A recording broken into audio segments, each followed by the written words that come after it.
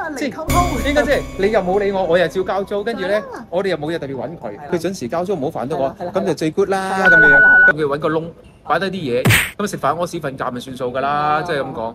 殊不知咧，其實由頭到尾由攞鎖匙到而家咧，都依家2個月咧，隔2至3日第二樣嘢出。係啊 ！Oh my god！ 我真係覺得哇，世間上終於有正常同埋好人啊！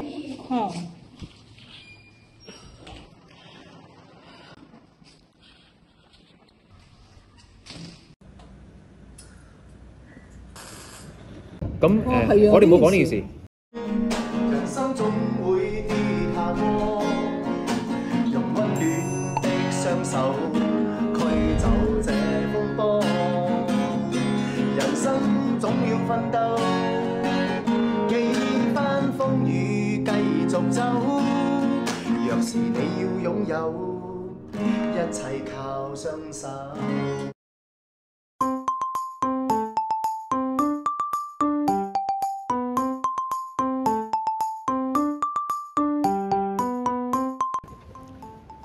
Hello， 大家好啊！我哋啱啱做完 gym， 過翻個平常點講簡單嘅生活。你知唔知頭先咧，我有感而發咧？頭先我哋去做 gym 之前喺咖啡店嗰度咧，跟住就飲咗杯嘢啦。係啊。咁跟住就食啲蛋糕啦。食啲蛋糕啦，咁跟住咧就接到個電話。係。咁其實咧都好忐忑嘅，一直都忐忑咩咧？就係呢件事應唔應該同業主講？係。喺馬來西亞咧遇到一個咧真正嘅人生嘅好業主，點解咧？點解咁講咧？我覺得自己幾幸運嘅。係點解咧？因為其實唔係講真，我哋租樓經驗唔多嘅。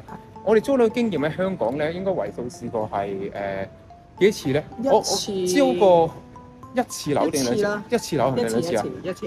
租過1次你嘔咗係咪？係。唔係計埋我，如果我計埋我自己啱初出道咧，應該就2次嘅。我啱出嚟做嗰陣時租過1次，嗰次嗰個業主就好，佢唔理你㗎啦，即係簡直抌低條鎖匙，就話知你死嗰隻咧。嗰時又唔係咩貴價樓咁樣，係啦咁樣。咁跟住第2次即係租樓咧，就應該係去到我哋曾經買過樓之後，買呢層樓，跟住咧樓價高又冇再入翻，係啦就租。嗰個業主都冇對我哋有乜嘢，冇我哋冇乜溝通嘅，冇溝通啊，應該係咁講零溝通，你講得啱。係啊，零溝通。應該即係你又冇理我，我又照交租，跟住咧我哋又冇嘢特別揾佢，咁間屋又冇乜特別事咁樣嘅。咁所以咧其實咧我哋同業主之間嘅關係一直都幾疏離嘅。咁喺香港嚟講，係啦咁樣。因為咧通常咧啲業主都係唔係好中意同租客有聯絡嘅。呢個其實咧係一個博弈戰嚟嘅，即係永遠咧做業主嗰個咧就係盡量唔好同嗰個租客溝通，佢準時交租唔好煩到我，咁就最 good 啦咁樣。咁係咪咁啊？因為你業主如果同個租客有多溝通，咁即係有麻煩嘢多，有麻煩嘢先。我咁樣形容俾你聽先嘛。正所謂租客揾低業主都唔慌好嘢，就係呢個咁嘅問題。係咯。咁咧如是者咧，所以我其實我自己都有租樓俾人啊嘛。咁講真，我都唔希望嗰個日本太太揾我啦。喂，咁講真，so far佢真係冇揾過我。咁佢喺開頭嗰2個禮拜揾我之後咧，佢完全冇揾過我。我哋個樓質好，即係其實冇乜嘢需要點樣 follow up 啊咁樣嘅。係咯，佢都冇遇到啲咩問題。咁而且我哋個管理處都好啦。佢有咩事咧？佢揾管理處咧，可以坐低傾先咯。管理處咧又會即係幫我哋 settle 啊，同埋解決啊咁樣啦，係咪先咁講啊嘛？係啦。咁所以咧，其實咧佢都唔會話點樣即係煩到我哋，我哋都煩到佢啦。咁其實我先擔心嘅啫。其實咧，如果到時有一日我要唔租嘅時候，萬一啦，即係唔係佢要唔租，係我要唔租嘅時候，我都唔知點開口，即係咁講。即係先話佢住得咁開心嘅時候，係咪先？因為樓價已經升到嘭嘭聲，點算咧？即係咁樣。係啊，呢個唔好意思，擔心。呢個我都冇擔憂咁多嘅啫。咁依家租樓呢一個咧就都估唔到會要咁需要揾到咁多次業主嘅，其實。自己好 lucky， 咁啊撞正一個業主，其實真係好好人嘅。哦，其實都係喎。即係估唔到有咁多意料之外嘅嘢需要揾下業主嘅。係，因為點解咧？其實我哋見間屋係好多嘢佢自己執收過同埋整頓過先交俾我哋嘅。咁都唔係一間就咁即係就咁交完鎖匙冇乜掂過就俾翻我哋。所以我哋諗住都冇咩㗎啦。咁即係其他樓都吉㗎啦，都冇傢俬㗎啦，又冇電器乜滯㗎啦。入邊都冇乜 equipment 同埋傢俬，仲點會有嘢煩咧咁樣？傢俬都係我哋自己㗎嘛。就係啦。咁所以咁住都係簡簡單單，所以啲咁講叫揾個窿。擺低啲嘢，咁食飯屙屎瞓覺咪算數㗎啦，即係咁講。殊不知咧，其實由頭到尾由攞鎖匙到而家咧，都依家2個月咧，我係冇停過，今日都仲同個業主居然溝通電話添，真係。其實之前咧一直咧係用 Whatapps 嘅，咁咧阿師媽就拿口信，對方就寫文字咁啦。即係今次係第一次同佢通電話。所以今日呢件事我要記錄一下。今日其實即係我唔太甘願要去到打電話同業主溝通呢件事，好似覺得自己好麻煩啊，即係覺得自己係麻煩嚟。係你咁樣，係你講真。咁即係我以租客嚟講，咁我都盡量少不免都唔想去直接揾阿業主啊嘛。因為你有得咁樣揾人哋啊，你唔通話我想加租啊？請問你接唔接受啊？你唔會咁樣講。可能喎。你唔係要走佬啦，要減租啦，有嘢壞啦，基本上唔係呢3個原因，你都唔會揾佢啊。唔通無端端同人講新年快樂咩？係咪先即係咁講？咁其實因為一開初時咧，第一啲 minor problem， 即係可能係維修咗嘅嘢。咁但係一直未整好，跟住又翻出嚟，重新又發生一啲問題出嚟啦。咁所以咧冇辦法之下，要通知佢，要再揾翻嗰個人嚟睇翻，或者有啲 minor 即係好似塞渠，一定要揾個人過嚟去解決佢自己幫唔到嘅咁樣。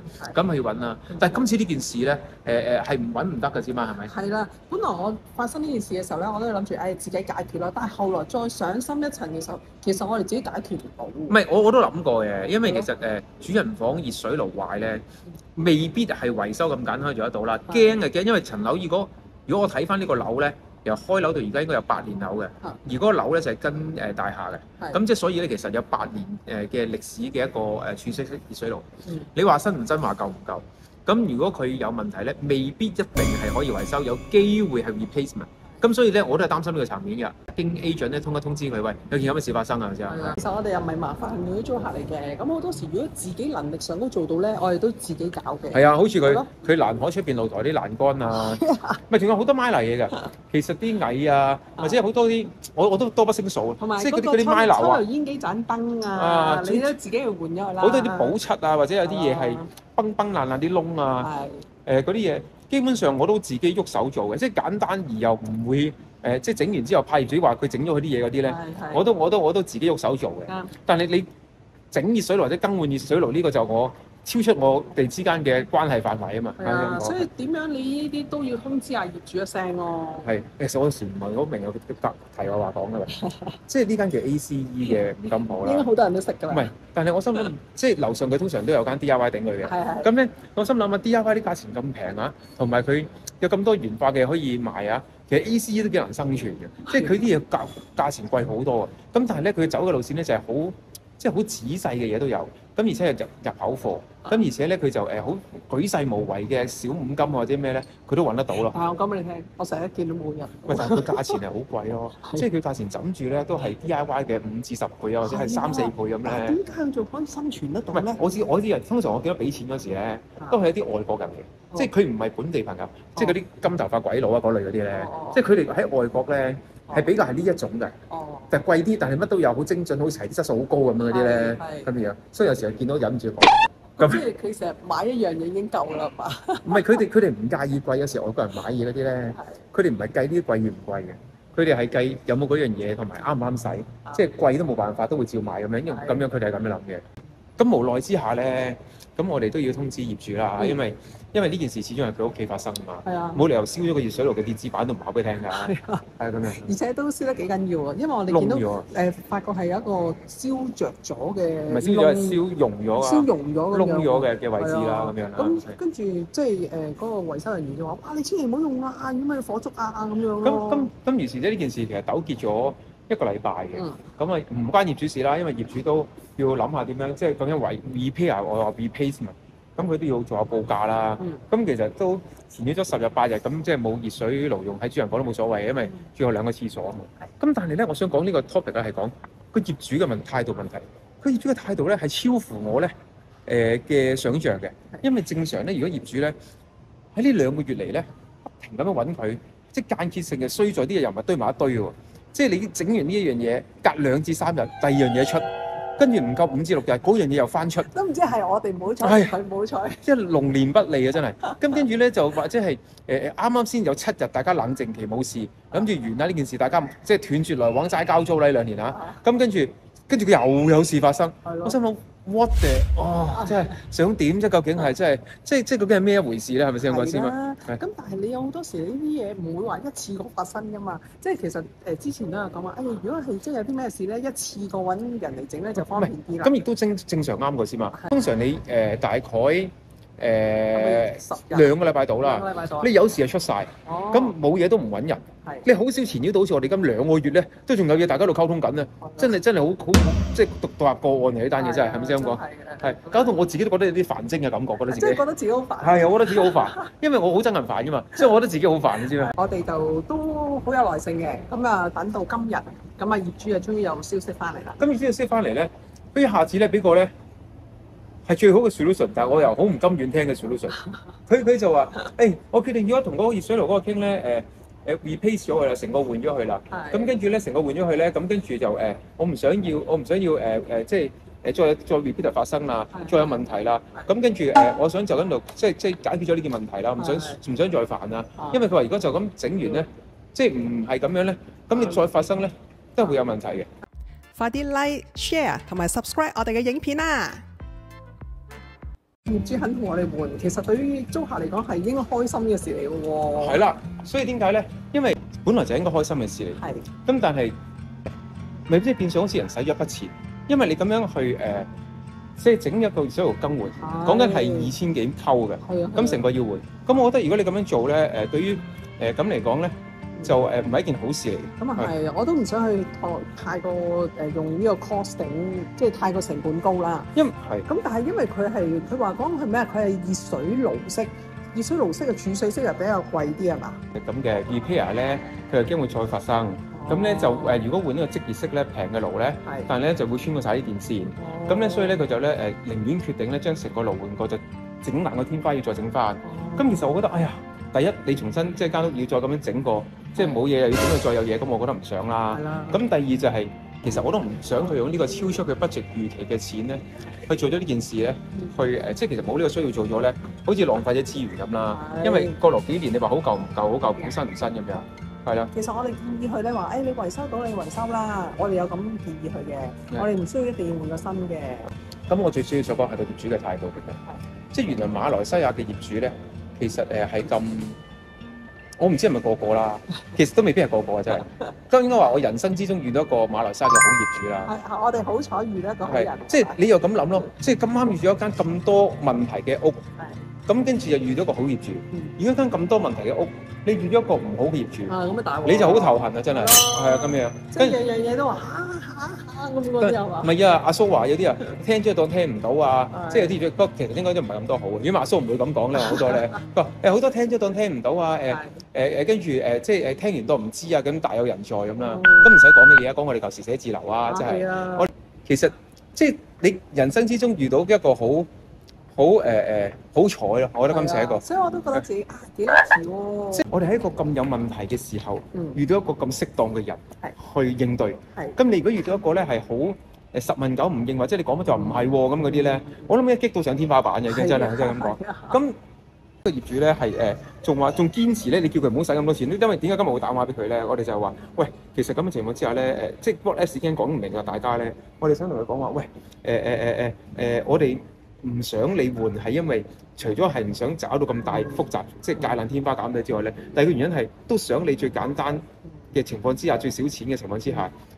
就已經解決咗佢，咁對大家都好啦。我哋都好坦白嚟講，其實我都唔想你使咁多錢。但係個業主係反過來咧，即係我第一次聽啊，你知啊？個業主反過來話：唔係啊，我哋其實咧想一次過解決佢，唔想再 repeat 發生，跟住咧唔想干擾到你。佢最緊要講一句就話咧，佢話咧我哋都想你 stay safe，咁咧同埋safe come first，跟住咧同埋咧唔想你咧即係安全性或者各樣嘢有問題。咁佢仲講咧就話咧係因為整一個home stay 好嘅 condition 俾你去住咧係我嘅責任嚟嘅。Oh my god！ 我真係覺得哇，世間上終於有正常同埋好人啊！即係咁樣，即係你明唔明？我真係覺得係你即係咁佢咁樣講完之後，我個心都覺得哎呀好舒服。終於世界上有個人講正義同埋正常嘅説話，即係咧係同埋一個咧即係好有點嘅良心業主咁樣嘅説話咧，即係先話你覺唔覺得係啊？所以我哋覺得very good 啊，真係。唔係，其實咁講真，我亦都唔相信唔係每一個馬來西亞嘅業主都係呢一種概念命態度嘅，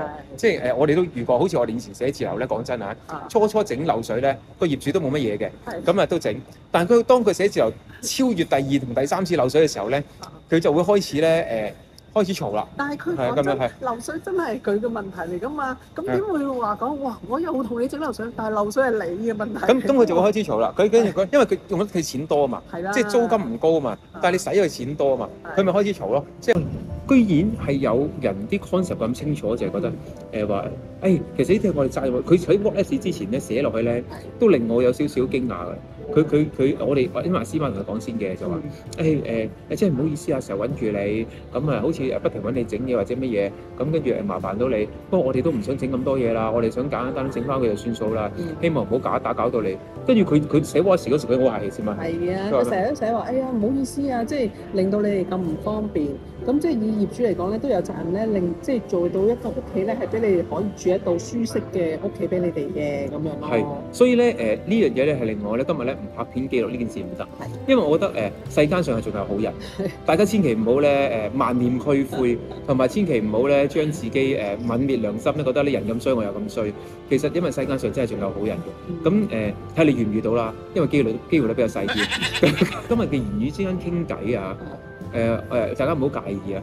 我哋聽佢講嘢嘅 speed 同埋嗰個廣東話咧，我懷疑佢係馬來西亞華人，佢識講廣東話嘅。但係嗰時睇樓嘅時候佢係講英文嘅，即係佢有見過佢。佢係應該我哋估計咧，佢係馬來西亞人去新加坡讀書，跟住又可能喺兩邊有做生意走嚟走去嘅一個業主，你覺得係咪呢？師傅？我覺得係，因為點解咧？佢講廣東話嗰啲音啊，同新加坡人講廣東話一樣嘅。即係同馬來西亞人講廣東話又係有少少個音唔同嘅，同埋佢講嘢好快嘅。係，因為佢講嘢好少馬來西亞咧啲朋友咧講嘢會。如果通常喺馬來西亞見到咁巴巴又咁精準咧，又咁講嘢嘅時候咧，9成9咧都係新加坡，佢哋咪叫 Malaysia 新加坡定乜鬼咁樣？即係嘅嗰啲即係喺兩邊走完讀完書，跟住又兩邊停留，或者喺停留馬來西亞嘅時間唔夠新加坡多嗰種咧咁樣嘅。係啦，所以唔怪之咧，阿業主成日都話講佢而家啱啱有 overseas 未喺馬來西亞。我都覺得奇怪，佢成日都係咁講。每隔幾日，我哋因為成日揾人哋就知人哋啊。本來冇理由知個業主喺唔喺度，但係咧就係因為我哋成日揾住人哋，搞到我哋知人哋咧成日喺唔喺馬來西亞咧，即係佢冇理由成日都係我哋懷疑啫，我哋懷疑可能人哋去歐洲咧，即係咁講，我哋懷疑啫咁。咁但係無論點都好啦，我覺得呢件事係好特別嘅咯，就係即係人生之中你遇到一個好人咧，你個心情都會開心啲。你覺唔覺得啊？我淨覺得今日好美滿啊！唔係，我覺得點講咧？即係我覺得係做人要有責任心，即係有時咧有好多人咧就係。租層樓俾人啊，或者買啲嘢俾人啊，或者做一啲嘢咧，就完咗就算數，即係冇一個 service 性嘅一個 provide 咧。其實呢種係一個好唔好嘅生活同埋對人嘅態度。人哋即係你就可能將你最低嘅層次或者做一啲嘢咁去provide俾人哋，你就好似冇乜嘢咁樣。但係點解人哋接受嗰個心情好差咧？你感受唔到，就好似嗱，而家即係掟翻條鎖匙出嚟先講。我哋曾經個寫字樓嘅，因為我哋2層啊嘛。你話俾人打劫過？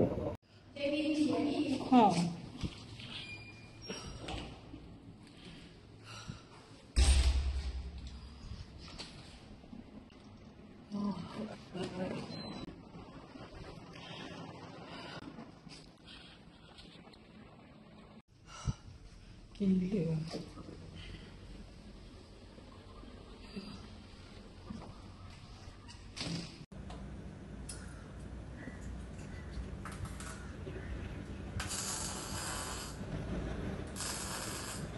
咁我哋冇講呢件事。係啊，我哋冇講嘅時候。呢件事其實都好 hard feeling。好 hard feeling。樓下嗰個俾人我哋個閘口個下部係鐵砂嘅木門嘅，咁咧都俾人破開晒。咁我哋即係入口門嘅關貨嗰度啦。咁就喺我哋交翻鎖之前幾個月嘅啫，2-3個月嘅啫。咁跟住中間嗰層即係下一層咧，咁就俾人破門而入，偷佢幾百蚊啫。電腦啊咩都冇偷喎，齋偷現金喎。咁跟住我哋就冇事啦，冇上我哋2樓啦。咁但係問題呢件事好似我哋同嗰個商業大廈嘅業主講，有同業主講嘅，但係業主嘅態度咧就點啊？愛理不理。咁點啊？而家你報警未啊？咁啊，即係佢唔想理喎。佢仲話呢啲係你哋嘅問題啫喎，保安嘅人唔關我哋事喎。咁即係呢個係你自己嘅問題啫喎。咁跟住仲話我哋全部嘢唔會維修，唔會成㗎。咁所以下邊之後夾邊嘅鐵閘俾人撬爛晒啊！